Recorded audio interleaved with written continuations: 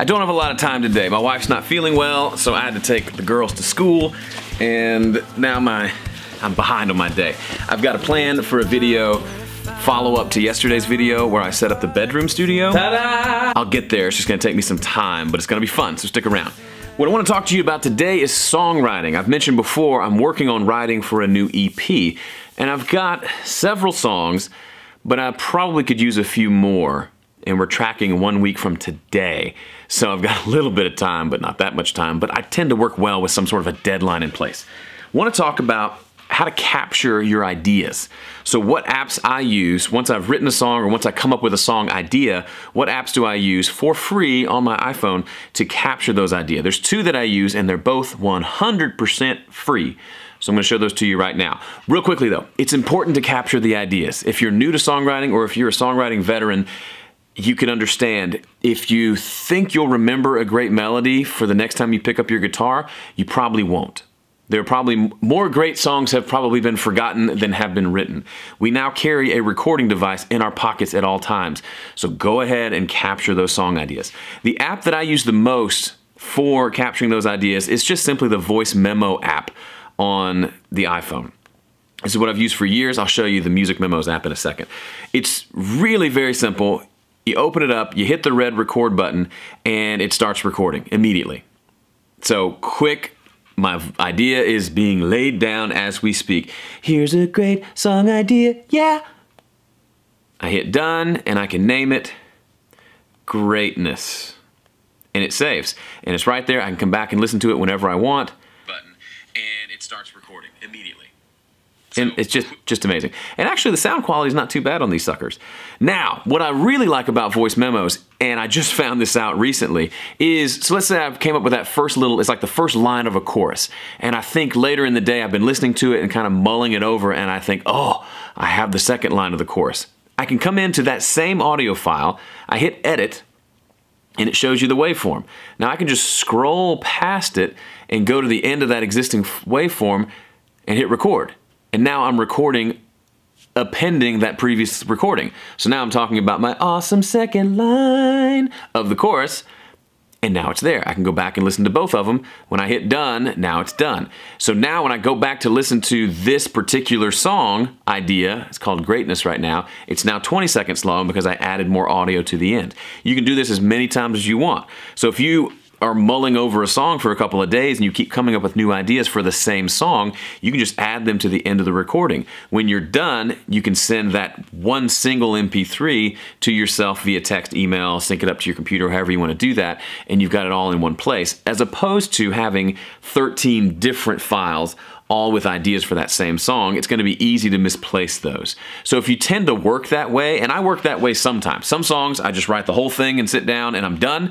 Some songs I need to do it in pieces and I think of an idea while I'm in the car and I record it down to work through later. This is a handy tool to be able to aggregate all those different ideas into one audio file. The major downside to the Voice Memos app, it doesn't sync to iCloud. So if I drop my phone in a river right after having an amazing song idea, it's gone forever. So you have to sync this to your computer or you have to manually send this to yourself or add it to a note that then syncs to iCloud. That's the only downside I don't like. It will sync if you use iTunes to sync your phone, but who uses iTunes to sync their phone? So that's the one major downside. Otherwise, I love this app. Now, the Voice Memos app, it's supposed to be for musicians. The musician parts of it aren't that great. It has a built-in drummer and bass player that's supposed to play along with you. I have not gotten that to work well at all yet without a lot of work, and the whole point is for it to not be a lot of work. But if you want to lay down whole song ideas, so you wrote a song, you just need to record it, this is a great one for that. It's also great for ideas, but every idea is going to be its own file name. So you're going to have to be a little more organized with that in order to be able to find everything for a particular song. But it allows you very quickly to just hit record and now I'm recording. The only downside with it is once it's recorded, it tries to analyze what chords I played, it tries to add a beat to it, which you can turn that stuff off, but it doesn't allow me to record anymore on this particular file. If I hit record again, it's just recorded a new idea. So this is idea 21, I hit record again, here's idea 22. That's idea 22. So every time I hit record, it's a new idea. Now you can add tags to your ideas. So if you had a cool chorus, you could add, or if you made a tag for the song, for example, that you're working on, you could add that tag to every clip that is associated with that song, and then you can kind of quickly find them. But in general, I find this to be useful for, we've written a song, let's record it. Plop the phone down and you play through the whole song and it's there. The thing I like the most about the Music Memos app is it does sync to iCloud. I actually first used this app like 2 years ago, and then I forgot about it because I like the Voice Memos app better in general. Then I added the app back to this phone, and I had like 16 ideas from 2 years ago, one of which I actually used to start writing a new song. So it's really handy to have it automatically back up. That's the one thing I don't like about Voice Memos, but those are the two apps I use for free, made by Apple on your phone. I am sure there are better apps out there. If you know of some, please leave a comment below. Let's make the comment section a collection of cool app ideas for songwriters. Most important thing, don't get too caught up in the app. Get caught up in writing songs and capturing ideas.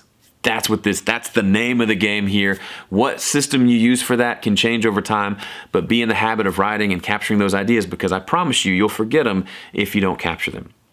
Now, once you've written the song and it's time to record, you need to do the song justice. You need to know enough about recording to capture that recording well. That's why I made my recording cheat sheet. I cover 12 habits in that cheat sheet that if you master even just 1 or 2 of them, you'll get dramatically better results when it comes to recording your songs. And your songs deserve it. So head over to recordingcheatsheet.com. It's 100% free. Check it out.